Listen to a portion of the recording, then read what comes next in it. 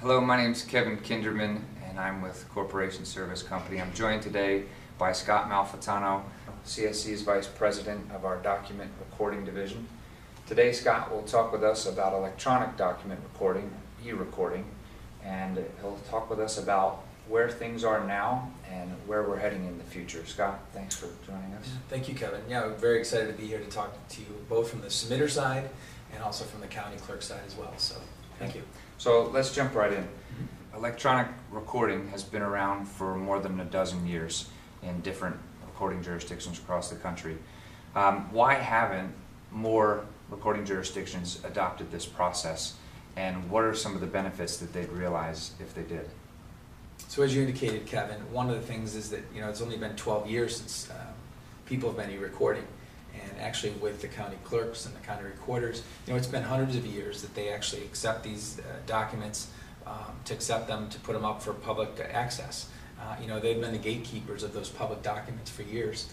And right now it also hasn't been a mandatory process that's in place. So there's 30 out of the 3,600 counties in the United States, about 800 of them now have accepted e-recording. And it has not been a mandatory process for anyone today. There's 7 states that haven't accepted or embraced the laws yet, or passed the laws, and some of those are the Uniform Electronic Transactions Law and also the Uniform Real Property Electronic Recording Law. So I think once those are passed in those other states, there really should be no barriers to entry at all for everyone to embrace e-recording. Some of the advantages today of e-recording, they're significant. They're significant. They reduce costs for both the county and from the submitter. They increase productivity, they shorten the recording timelines for the process itself, and also they save additional amount of time. So it's a quick, efficient, and very cost-effective process. Great. So what about the submitters of real estate documents like title companies, law firms, and banking institutions? How has e-recording changed the process for submitting documents, and should submitters be doing anything differently? Yes, Kevin. For the submitter side, actually, it's changed their world significantly. They no longer need to print a physical document or mail a document, and saves them considerable amount of time and money. Let's walk through an example.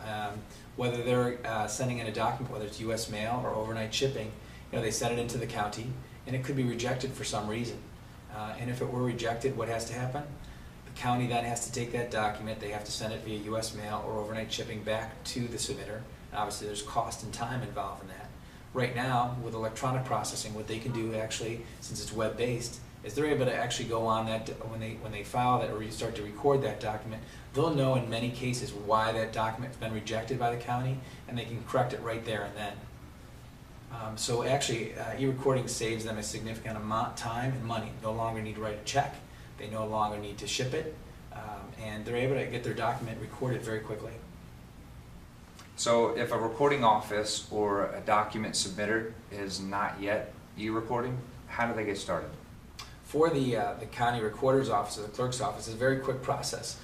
Today, many of them work with the Land Record Management System, or an LRMS, and we're connected with them. Corporation Service Company is connected with them today as well. And many of them, they just turn on an e-recording module and they'll be up and running to accept e-recording today. The other option that takes place is that if they don't have that LRMS relationship, we can help them with something called eRecord and get them up and running, which is a web-based system as well.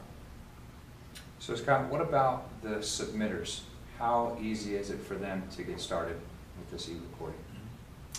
From the submitter side, Kevin, they can be up and running same day. It is a web-based system.